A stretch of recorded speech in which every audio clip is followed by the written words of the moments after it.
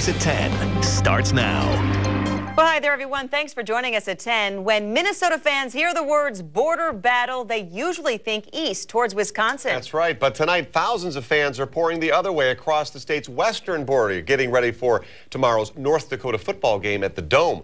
Our Dawn Stevens joins us live. So, Dawn, what is the scene tonight?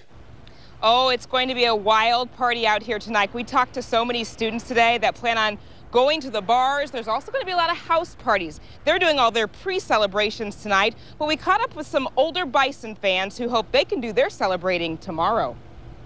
Hi, we're here to pick up tickets for tomorrow. You could call them die-hard Bison fans. We bleed green and gold. This is it's the Bison. I wouldn't miss this for anything. Rich, Adam, and Dan together again. Rich flew all the way from Houston. Got on the plane.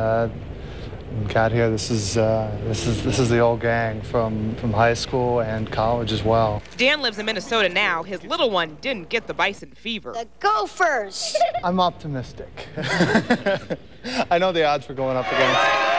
There are more than 10,000 other optimists expected to travel southeast for the big game, and that means not all the action will be happening on the field. There's always a lot of parties around. University officer Eric Sandeman will be just one of 20 additional law enforcement on a party patrol team cracking down on violators. It allows the officers that are out there doing regular patrol the opportunity to not have to deal with parties. This area will be the main focus. Police say Dinkytown usually sees a lot of drunken activity and lots of calls for rowdy, out-of-control parties. The law is the law. If you're violating that, you have to abide by the state codes. And just because you're in North Dakota doesn't give you an exception. Some students believe the presence just might work. I think it's probably a better bet because it is going to get more rowdy. But the rowdiness that's most important for Bison fans, meeting the Gophers again after nearly 70 years of being on different turf.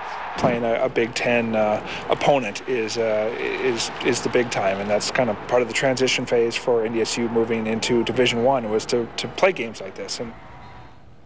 And Gopher fans told me today they desperately need tomorrow's win after coming off that Wisconsin loss. But Bison's fans say don't count them out with their flawless record. We will know tomorrow when thousands come to the Dome here for that 2:30 kickoff. Reporting live in Minneapolis, Dawn Stevens, Fox 9 News.